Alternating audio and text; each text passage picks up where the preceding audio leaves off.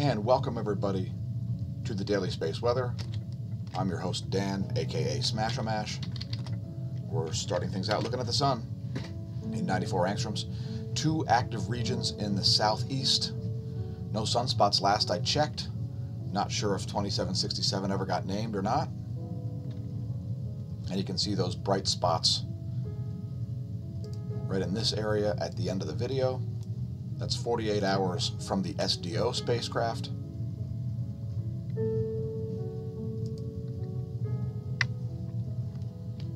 And we've got some more views for you, such as HelioViewer, always a classic. Here are the fields that we're talking about. And yesterday we did see some umbre associated with this. This morning, no longer there. I don't think it got named. Here's the 304 angstroms view. Some filaments in the southeast as well. And there's the fade back to 171 angstroms, showing you ionized helium and ionized iron now at once. Looking at the real-time solar wind, it looks like the activity ended right about here when we saw this phi angle and BTBZ shift. That's where things appear to have chilled out. And we've gotten another pulse here in the past 12 hours. It's pretty minor. Some missing data here. Current solar wind density is around 5 protons per cubic, 4.5 protons per cubic centimeter. Solar wind speeds still slightly elevated here at 423 kilometers a second. Most likely an ongoing coronal hole wind stream. KP index has been at 0 for the last 9 hours. And today we're going to look at the density and the pressure of the magnetosphere. So here is the density data. Just keep in mind that the density is shown,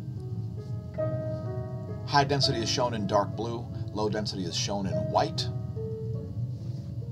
Anyway, there's 4 hours of data on that. Here's the pressure, and not surprisingly, the pressure is quite low. Most of it is right now in the bow shock region, in between the Earth and the Sun. Less pressure in the magnetotail, which for you new viewers is this area right here.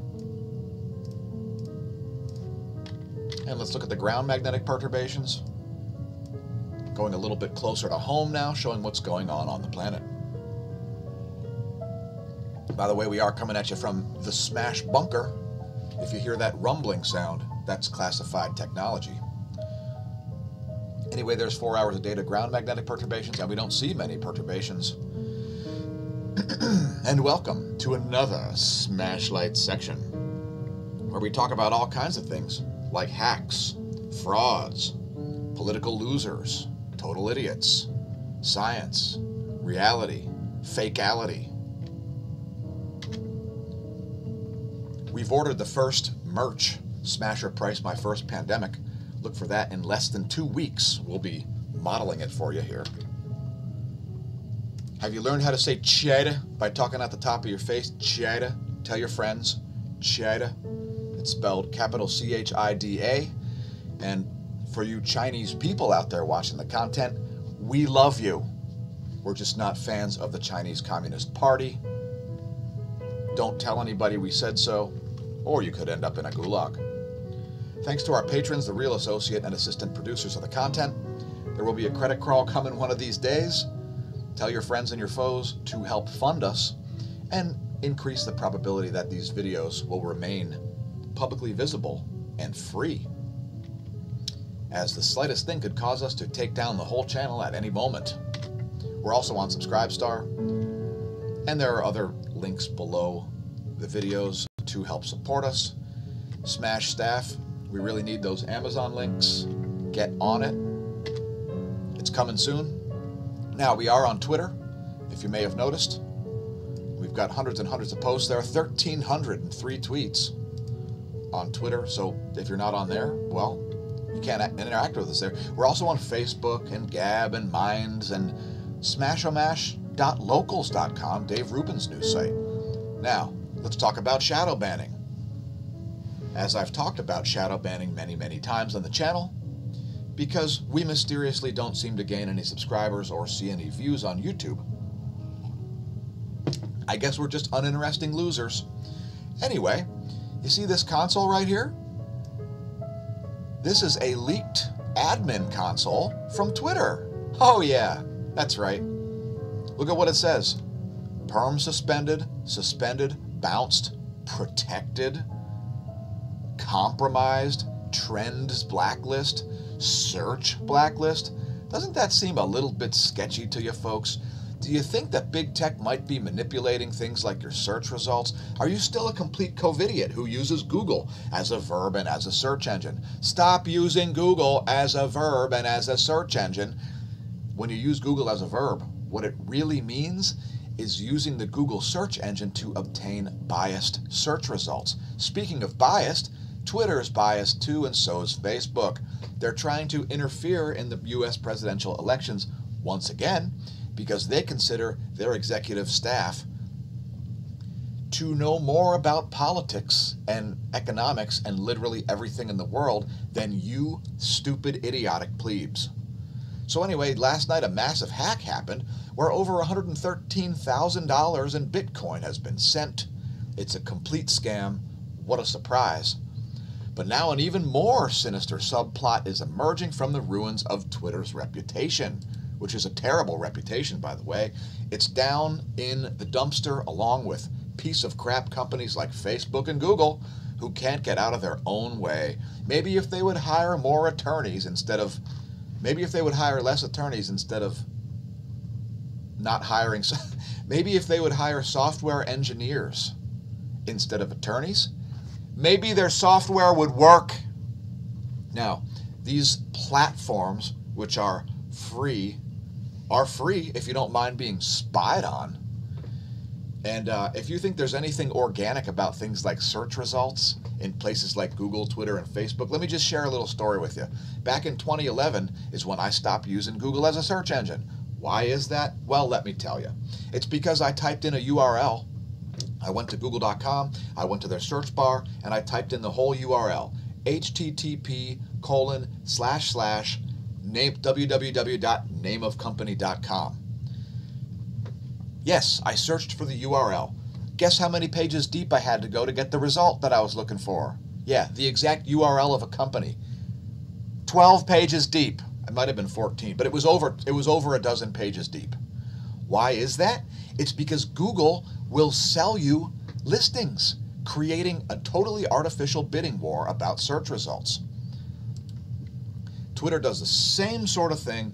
They are 100% political hacks, just like Facebook and Google. Twitter, Facebook, and Google, complete political hacks. They're using your platform to spy on you and send market data. Send market data to China to use your shopping habits to pump up Chinese retailers in China and in India. Were you aware? I guess you weren't aware. Any platform on the internet that's free makes you the product. So, in any case, this Zero Hedge article is somewhat interesting. Is Twitter hiding a screenshot? Yeah, well, people have gone to Twitter jail for displaying this screenshot. Let's see if this video gets mysteriously shadow banned and banned outright. By the way, we are streaming live to Twitch. Check us out there at twitch.tv/smAsho. If you enjoy the content on YouTube, please press the notification bell. That might increase the probability that you'll actually see when we put up a video. I highly doubt it. Check out the pathetic number of views of yesterday's content. 32 views on the daily space weather video. 27 views on yesterday's Smash Light segment. Absolutely pathetic. While over here on BitChute, yesterday's daily space weather video sees 281 views. I'm sure that's not to be attributed to shadow bans or anything like that. By the way, if you haven't checked out smashomash.com/forum, check that out. There's all kinds of topics there, including cosmology and Earth and geophysics and general science and movie recommendations and dream logs. Thanks for commenting, Mary. She says, I've paid very little attention to the stock market or the Fed. Now I see a system that's about to fail with air money and the market artificially manipulated. I think it'll crash soon. I don't know what the effects from this will be. There's a chance for a fair system. It's about time maybe if we backed up the money with something like gold or real estate or silver and gold. That, along with changes in big tech, hopefully there will be jail and prison time. Yes, that's right. Why is that? Because these big tech companies are misleading their shareholders.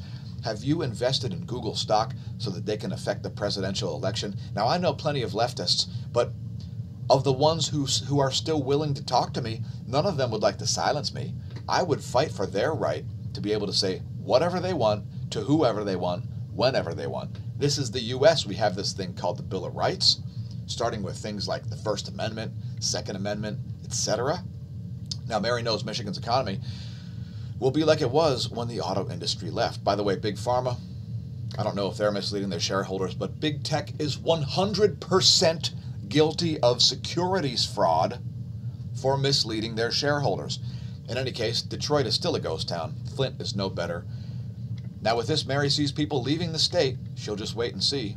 Perhaps her prices will drop as a result. Let's talk about being skeptics. Now, I've been skeptical of the COVID virulence since January 23rd, and one of our forum threads on smashomash.com/forum will tell you all about it. It's over 31 pages long, and it was updated nearly every day for about 3 months following the beginning of this scamdemic. And back then, the very first thing that I typed about the scamdemic is that coronaviruses, what are they? Are they dangerous? Not particularly for healthy people, which, by the way, still holds up to this day. Have you seen me flip-flopping on anything? What's that? Not really? Well, sometimes it sucks being right all the time, especially when your life sucks as a result of completely inept, mentally handicapped politicians. So there's zero transparency. Everybody is cherry-picking data to the point where they should change their last name to Bing, as I am very sour and black on all of the cherry-picked nonsense. Puns intentional. So be skeptical. And if you understand any of the science, fact check the ridiculous nonsense that the media is spewing out all the time, whether it's pandemic, climate change, institutional racism, or whatever new crisis they conjure next. We have a fundamental right to tenaciously defend the transparency and tolerance that constitutes science itself, so that it remains among humanity's crowning achievements, and so that we preserve this golden age that would astound our ancestors. By the way, your ancestors have survived much more serious things than this nonsense that we're experiencing right now. If you haven't checked out yesterday's Joe Rogan experience, it's a 3+ hour interview with Peter Schiff, somebody who understands the real economy. And that's part of the reason why nobody on CNBC wants to talk to him. Isn't that a shame? Let's play a clip. And we're a few months away from the election. You feel like it looks like Biden is moving into the direction of eventually... By the way, Peter Schiff's been saying for months that Biden will win the election. So if you're planning on sitting this one out, or you'd like to have a dementia patient as the president of the U.S., I guess Joe Biden's VP pick is kind of important. Let's cut to a clip of Peter Schiff talking. And I have no idea what this will be. This is, oh geez, it's a JRE clip. I'm not even trying to play that.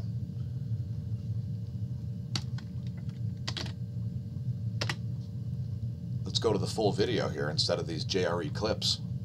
Which, by the way, those JRE clips is why Joe Rogan stopped doing his videos live and started recording them instead. Because people were putting out his own content before he was putting it out himself. Let's hear what Peter Schiff has to say. Take it away, Peter. A real economist, unlike Keynesian imbeciles, such as Paul Krugman, Nobel Prize winner. Another reason why the entire Nobel Prize organization has discredited and defamed itself. Here's Peter Schiff. If I give you $1,000, how much of it is used in bureaucracy? And he's talking about taxes. And this is why Bernie Sanders' pool is always empty. Why is that? It's because Bernie Sanders tries to fill his pool by dipping a pitcher into the deep end, spilling a bunch as he stumbles around to the shallow end. That's called government waste. Pouring the rest in the shallow end, and then blaming it on the 1%. It's because of billionaires, which is why we need to make the giant heaving bureaucracy much bigger.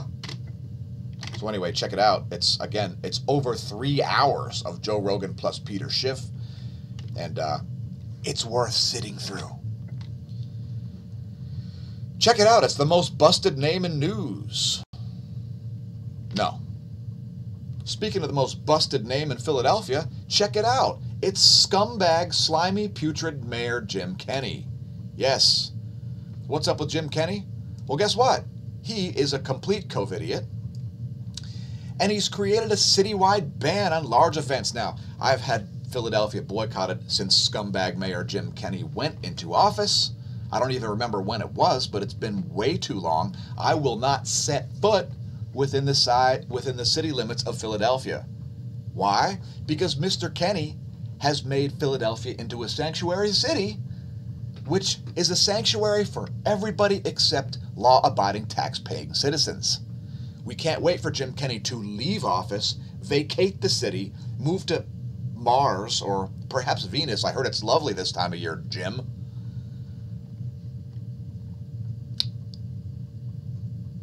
Anyway, turns out that you can gather in large groups to riot and burn down buildings. Just make sure you wear masks and socially distance. But you can't have any large events. Why? Because Jim Kenney is a corrupt douchebag. Suck it, Jim Kenney. Let's talk about COVID. Since we haven't talked about COVID enough, we just talked about this moron right here, this complete idiot, Jim Kenney, douchebag. COVID-19. Yeah, let's talk about it. Let's not talk about it. Today, the ESA is going to talk about the first images from the solar orbiter. What's so important about that? This morning at 8 a.m., Thursday, July 16th, the briefing will be live on NASA's website. Here's a link to the website. This is a SciTech Daily article. So they're going to be offering the first images in only 3 hours. The closest images ever taken of the sun by the solar orbiter. Next, let's talk about bacteria that feed on metal. Another interesting article here on SciTech Daily. Turns out there's a bacteria that feeds on metal, and this could lead to some extremely important breakthroughs. It looks like space. Those are magnetic fields around that piece of manganese, I guess. Manganese oxide nodules. And that's a real electron micrograph, I believe, folks. Yeah, that's a real scanning electron micrograph with false colorization. So bacteria that eat metals could have all kinds of different ramifications for human health. Perhaps it's another piece to the puzzle of curing things like Alzheimer's. Fingers crossed on that one. There's a whole set of environmental engineering literature on drinking water distribution systems getting clogged by manganese oxides. So obviously implications for infrastructure improvements as well. Let's hope this technology goes the right way and does something good for mankind. By the way, congratulations on surviving a global pandemic. Look for the t-shirts coming in less than 2 weeks. You'll at least be able to see the prototype. Thanks for surviving a global pandemic. Again, your ancestors survived much worse catastrophes. And here ends today's Smash Lights. Thanks for tuning in. And now it's time to get back to some more data.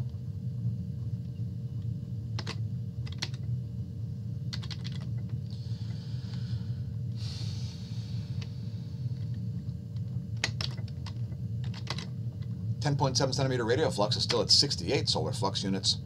And here's the last 4 years of data coming down off of the last solar maximum. Solar minimum happening in November of 2019. GOES X-ray flux is pretty flatlined here. We saw it come off the floor a little bit yesterday as that sunspot appeared and then evaporated since yesterday's daily space weather video. Proton flux is still pretty flatlined. No surprises there. We don't see any large coronal mass ejections striking the magnetosphere. GOES magnetometers are showing some high readings here, an indication that the north solar polar field has put up some additional strength. If you want to look more in depth into things like the solar polar fields, sunspot cycle progression, and all that sort of stuff, check out solon.info/solar. Next, looking at the Gong 2 data, here is the top view ecliptic plane field plot. Keep in mind the date. Oh, it's pretty old. Let's see if I got a newer one here. 3 hours and 27 minutes is the age of this data. Quite old here. We are still solidly in the North Pole current sheet, and I would anticipate us remaining there for at least the next 24 hours. You'll see tomorrow when we do the daily space weather video that we're still in the North Pole current sheet shown here in green, south pole current sheet shown here in red. And from the line of sight field plot, we can see that the B field is not being changed very much. By the way, you live on that B field. That's the interplanetary magnetic field. It's also the field that's being measured by the top pane of the real-time solar wind that we show every day. That's the BT, which is really generated via the interaction between the two solar polar fields. We won't get into it more in depth. Have you seen Comet Neowise? Well, now it's for the evening sky. Here's a view from it over Mount Washington. Absolutely amazing. A great, great image there from July 14th. And we'll let this scroll, actually let me vanish. There we go. And here's an image from the International Space Station on July 5th. Over the rising sun, a great image there. Here's one from Belarus. And by the way, good luck on your election, Belarus. Shout out to Eugene Bagashov. Here's one over Hungary on July 14th.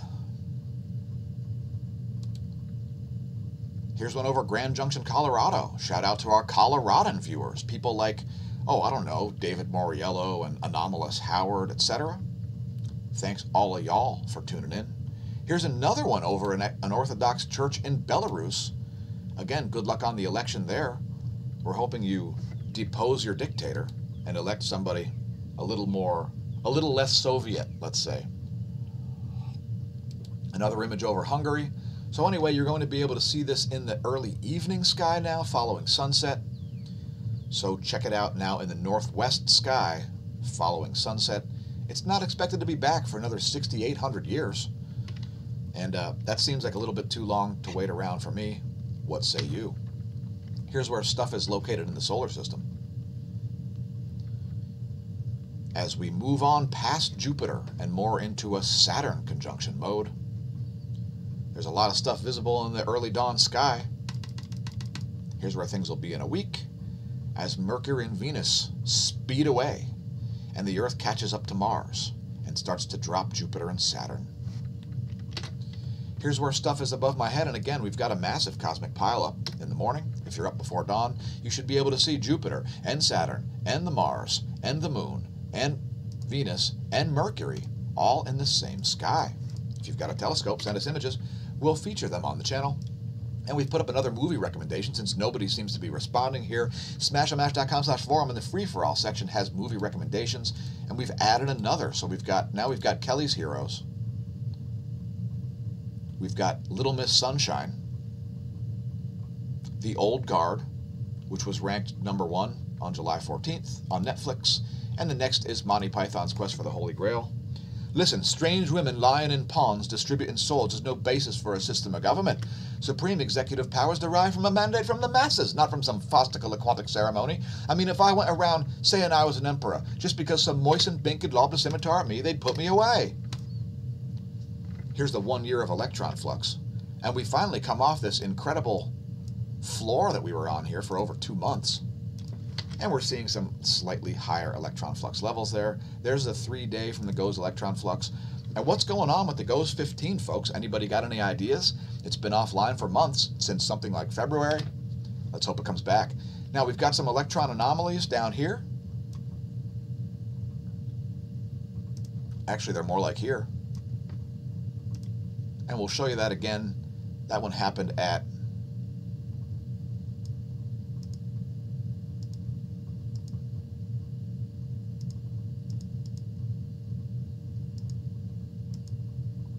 about 1400 Universal Time yesterday, July 15th. So there's that small electron anomaly. We still see some nighttime electron charge-ups over places like, oh, the Mediterranean there, as well as the Caribbean and Central America at nighttime. But this is the most significant anomaly right here. Check it out. Very significant electron flux anomaly there over just off the coast of Antarctica. Next, looking at just the ionosphere, this is the entire air column from the thermosphere down. This is just the ionosphere layer, and it's looking very anomalous in discharge, especially on the sun side. The daytime side here, you can see very, very low frequency not even making it above 6 megahertz. Check it out. That's one of the lowest we've ever reported as far as the pressure on the ionosphere from the sun. Next, looking at earthquakes over the past 24. Nothing over a 6 magnitude. The largest of the past 24 was this 5.8, which came in at 21:39 Universal Time. A deep quake in Tajikistan at a 4.0 magnitude. A deep quake in western South America. One of the most likely spots for a large quake, I would say, as we've seen deep quake after deep quake for months and indeed years in western South America. Please have an earthquake plan if you're located in an earthquake-prone zone, such as especially these regions.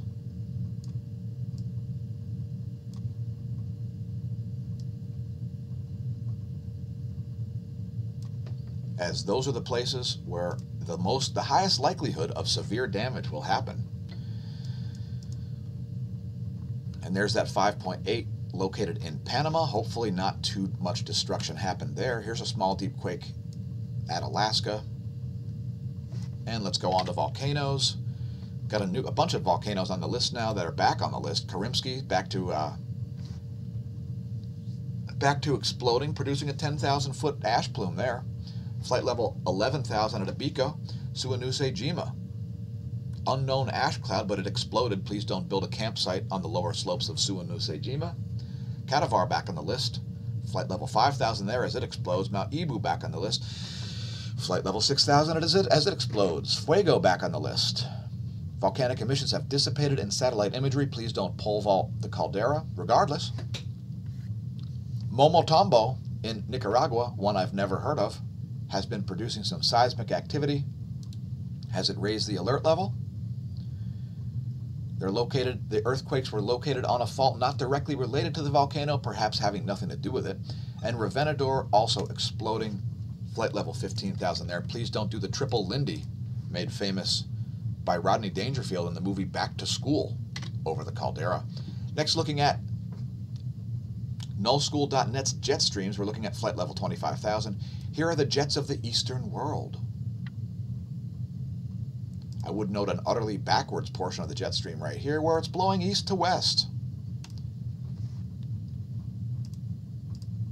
Here are the jets of the western world. And we see extreme meridional jet stream flow, textbook quality, once again, as well as jet stream moving east to west over here. So anomalies, anomalies, anomalies. Next, looking at pressure cells, we're going to let this advance into the GFS forecast as there is a high pressure dome over the Central Pacific, and I think it's about time to give that one a name. Since meteorologists have been naming things that don't deserve names, we've started naming anticyclones. So since an anticyclone is AC, let's name that one the Anderson-Cooper anticyclone, because Anderson-Cooper doesn't know jack shit about atmospheric physics either, and I'm sure he's a climate alarmist. The ultra-rich son of a Vanderbilt, Anderson-Cooper, knows nothing about atmospheric physics, but will tell you about how much warmer the Earth has been getting, because reasons.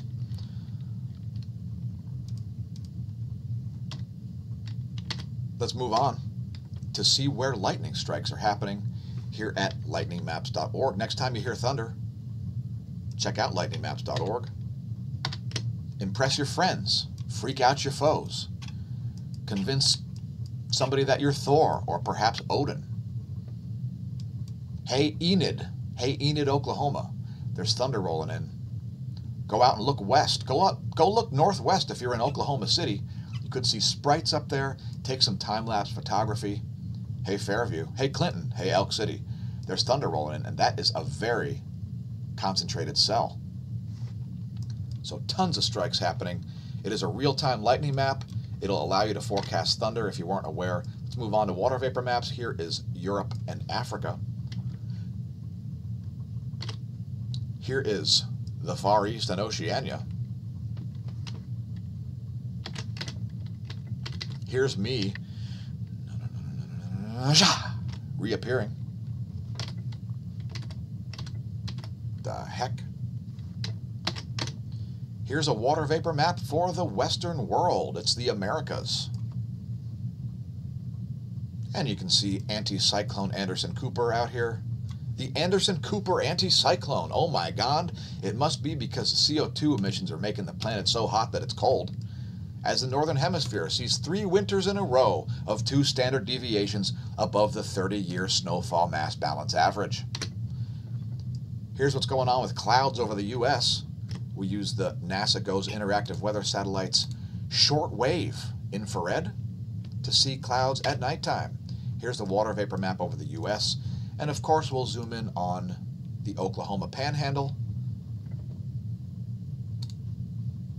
since that is the point of most resistance, I guess you could say.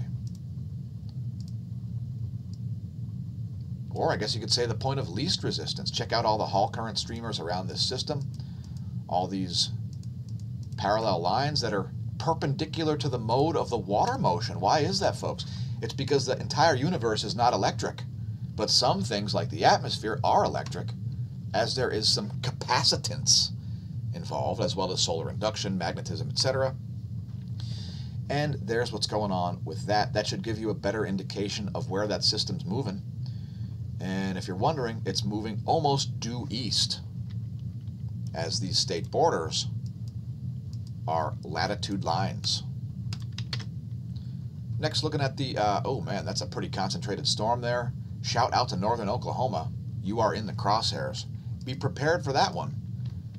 Batten down the hatches. And thanks Smash Team for tuning in. Remember to share the content on your social media. Tell your friends, tell your foes, tell your science noobs, tell your science pros. We may have important information to share with all of them, and I may have to vanish. By the way, leave us a comment if you haven't yet. We'd like to know your location. Perhaps we'll do a specific weather forecast for you. And I got to get back to flying the Smash plane here, so thanks for flying, American Smashways. Please keep your head and arms inside the Smash plane at all times, while we show you bonus features such as this intensity gram, which I think is going to show you 0 sunspots. I don't see any dark ombre, do you? Colorized magnetogram, showing you the areas to watch, and there are a few here. This one, this one, this one, and this one, which could be forming a parallelogram, which I know people are very scared. It could be a rhombus, and I know shapes are very scary, so please don't get your panties in a bunch over it. Let's look at one more 48-hour video here. That was not the... I've clicked on that twice in a row now. Here's a 48-hour video of the local yellow dwarf from the SDO. It's 131 angstroms, which is another one of the emission spectra of ionized iron, if you didn't know. All eyes on the southeast of the sun. It's where most of the stuff is happening right now. Thanks for tuning in. Remember, stare at the sun, don't drink, and if you do, don't drive. Attempt to understand the physics. Welcome your friends and your foes to the Neo-Renaissance. Again, check the links below the video. Attempt to support the channel if you're willing and able, as we would prefer the videos to remain free and publicly visible, although the likelihood of that continuing into next year is getting lower and lower. So may that solar wind be at your back and that atherosclerosis absent from your arteries.